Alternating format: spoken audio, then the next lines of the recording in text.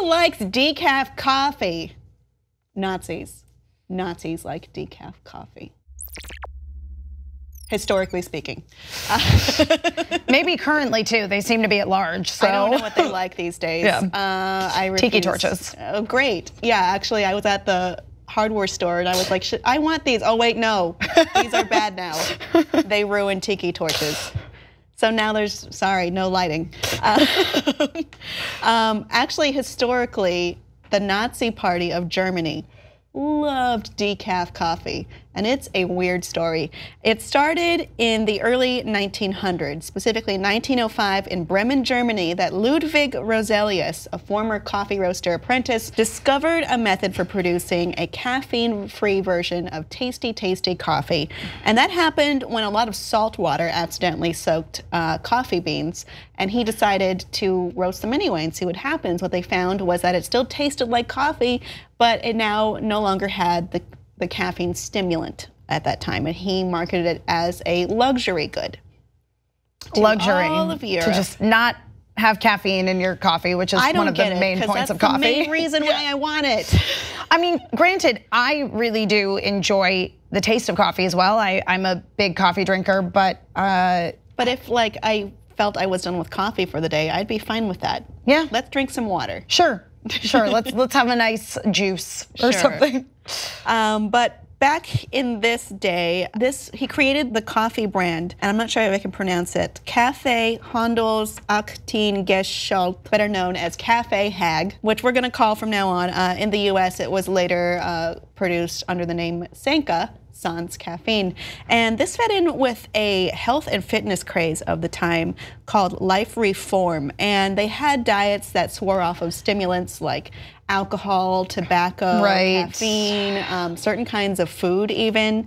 And they considered this to be like a natural, healthy way of life. So under the Nazi Party, they felt that decaf was the healthy way to drink coffee because it didn't have caffeine in it, and this became state policy meant to safeguard the Aryan race. So this coffee was carefully monitored and distributed, and it wasn't given to Jewish people, other non-Aryans, people who were homosexual, people who were sick.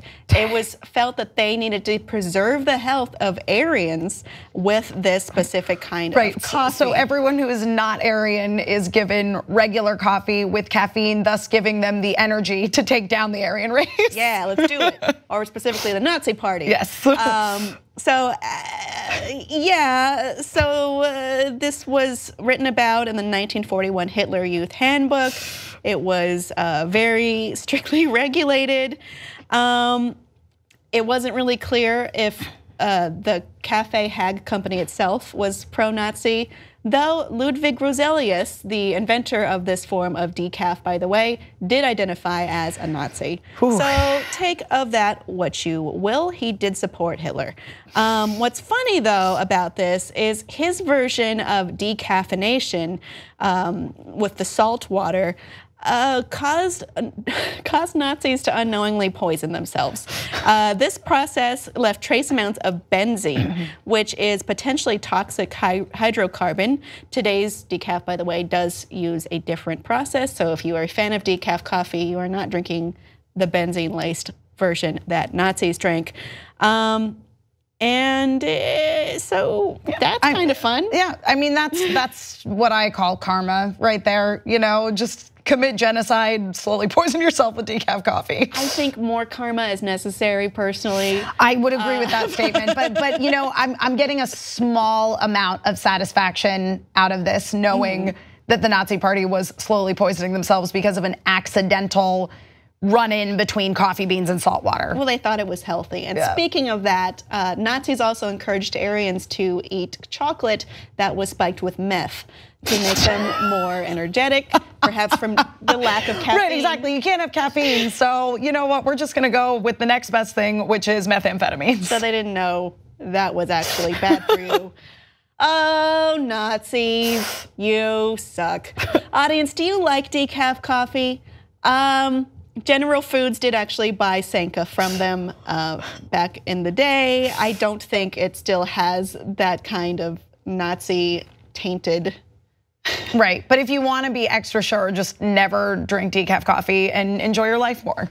I drink caffeinated coffee because I'm a real American. What do you drink? Please let us know on Facebook and Twitter.